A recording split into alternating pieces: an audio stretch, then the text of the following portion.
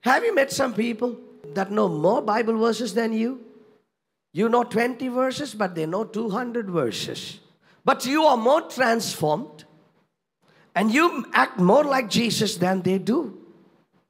They have nothing to do with Jesus, but they know more Bible than you. You know why? Because the Bible is here in their head, nothing is in their heart. Friend, is the word in your head or is in your heart? It's not about how many verses you have known. It's about how many of those verses you have allowed to work in your life. That's where the transformation happens. It's about how much you have submitted to the word that you have learned in your life. Because that's when transformation happens.